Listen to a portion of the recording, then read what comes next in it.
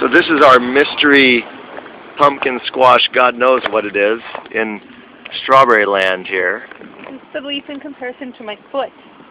It's either a really small foot or a really big leaf. It's a perfectly sized foot. Perfectly sized foot. And a gigantic leaf. Yes. And we didn't intentionally plant this thing here, it just sort of popped up. And as you can see, it's shading one of our strawberries. And this is Strawberry Island you're looking at right now. And this is one of our red strawberries here, which we're going to eat soon before the birds or the Bernie, the killer squirrel, gets it.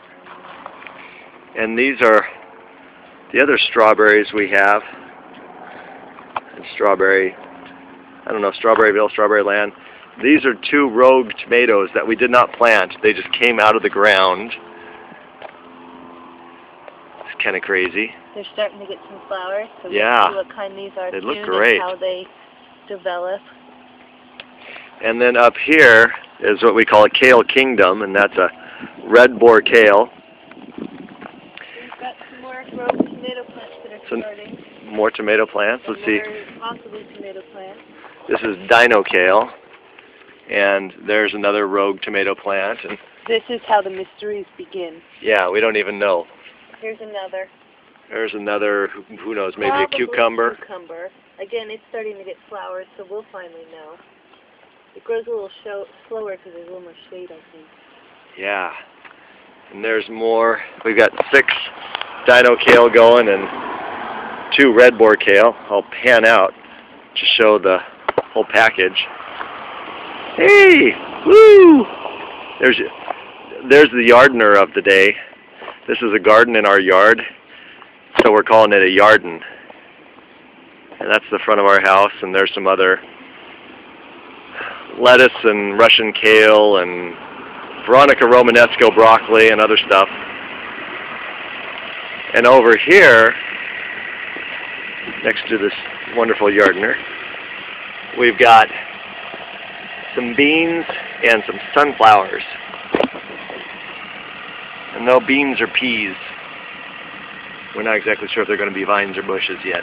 It's pretty much a mystery around here. This is an amazing sunflower that's just taken off. And right over here, this is what we call Tomato Alley. All propped up with our sticks from our plum tree. We figure reuse, reduce, recycle, repurpose. So we took the sticks of the tree and built trellises. And these are our tomatoes.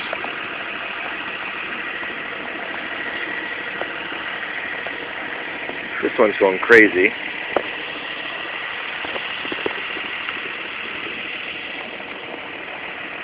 And here's our amazing tomatillo. We had 2 tomatillos. We didn't get a single tomatillo out of them last year, and this one looks like it's just ready to go crazy. This here is the only tomato that didn't really do much. We're not sure what's the matter with him. And that's a loud truck. And this is another tomato that isn't doing too much, but we think this guy's recovering. He's looking good. And this is Arthur, our artichoke. You can see there's an actual artichoke that's coming there. And this is our avocado tree that came from an avocado pit. And there's our little garden with our corn and our bok choy and lettuce and everything. And there's our little Smurf person that we glued to the top of the plum tree that we cut down with Gorilla Glue. And so far the neighborhood urchins have not stole that figurine, and I feel really proud about that. Because it's something I would have done when I was 10 years old. I would have taken that. We have a real moth guy that I haven't seen since I was a kid. Oh my goodness, the little moth guy. And I saw a monarch earlier. Well, hi, beautiful. This is Mr. Moth. We have a grasshopper that's hanging out in the courtyard. We take that as a good omen. There's some beets. We've got some beets right here. This is 5 bok choy altogether. We need to thin these somehow or learn about thinning. But haven't done that yet. That's our corn. Maybe we'll eat all the sprouted ones and leave one to grow from each one. I like that. That's a good idea. Look at the corn that's getting... Oh my gosh, it's getting a thing. flowers. There's a thing. This thing is sticking out the top of the corn. That's a breakthrough. That's new development. Wow. And this is our little garden mojo guy who we got free at a yard sale across the street. And his hands fell off, and then he fell over, and mysteriously his hands, which were sitting beside him after he fell over, knocked the hands together, and they ended up in this prayer position, and we did not put them that way. So that's another crazy synchronicity or omen or some weird thing that's happened. And these are the marigolds that keep bugs off of our plants, supposedly. It seems to work. And Mexican sage. Baby, am I forgetting anything? You did a great job. Those are zinnias back there. These are zinnias. And more open space. More open space that we haven't planted yet. We've got a wide open canvas. Let's see here. That's Arthur the artichoke again. Neighbors gave it to us. And this is the other side of our driveway. That's a, what, poppy? Yes, golden poppy. It's a golden poppy that popped, and hopefully it's going to come and pop again, because it looks like a bush right now. And here's some more rogue plants we didn't plant, probably a cucumber.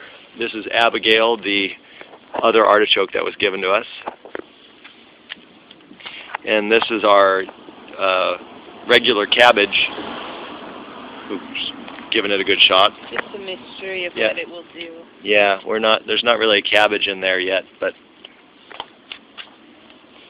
and marigold. Cabbage green. Maybe we can. We try it. And this is Russell, the Brussels sprout, who just keeps going for it. The bugs ate, the moth worms really ate this guy to pieces, as you can see. But we put the marigold here, and now the worms have stopped eating things, and he's coming back. So that's Russell. We keep telling him, "You got this." You got this, Russell. That's about it, isn't it? That's it. We got whole other more, but that's too much for now. You're right. That's half of our Yarden. So thanks for watching.